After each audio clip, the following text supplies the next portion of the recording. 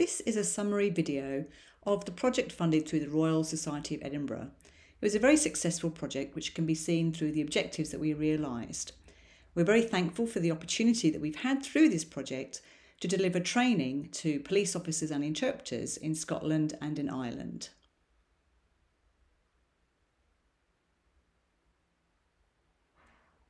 In Scotland, initially we launched the project by explaining what resources that we were planning to use in the training that we had developed previously, and we also launched a documentary. This was attended by 24 people in person and 77 people online.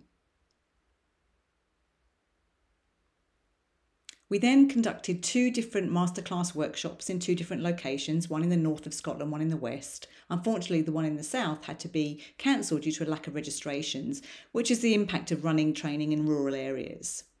We trained altogether 19 people, 8 police officers, 10 interpreters and 1 independent domestic abuse advisor. They all felt really impacted from the training and felt that it should be included in general CPD and also in mainstream training for the police. They felt there was a good mix of resources and information, and now they can see the different perspectives from police officers and interpreters to share their learning together. We also provided a workshop for a Train the Trainer workshop for police and interpreter educators. We decided to do this online because they were scattered throughout the UK. Altogether, we had 15 police educators and 7 interpreter educators. The feedback from this Train the Trainer workshop was based on a training manual that we had shared with them, whether they felt they could incorporate this into their own training, and they all felt they could do that. But the police in particular wanted to see bite-sized pieces of training that might be easier to incorporate in an app. We organised a number of workshops in rural parts of the country. First up, we went to Donegal last April and worked in collaboration with An Garda Síochána.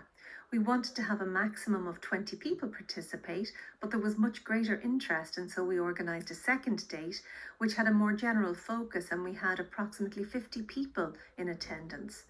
On the second day, with our 15 participants, we had Gardaí, members of SATU and interpreters, and we had a really wonderful day with very positive feedback, particularly around the opportunities to bring together people from the Northwest to work collaboratively on this topic. We had another event also planned for the Northwest. However, we couldn't find a date that was easily available for everyone, and interpreters weren't available for the date we did find.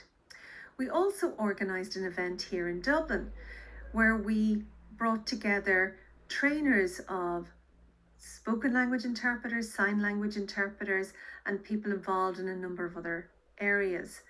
We looked at the manual and we talked about the goals of that manual and asked for feedback. People said that they felt it was incredibly accessible, that they liked the artwork, that they would incorporate it into their training, and that they particularly liked the glossary that we created in ISL, and that would be incorporated into the Irish Sign Language Interpreter Training Programme.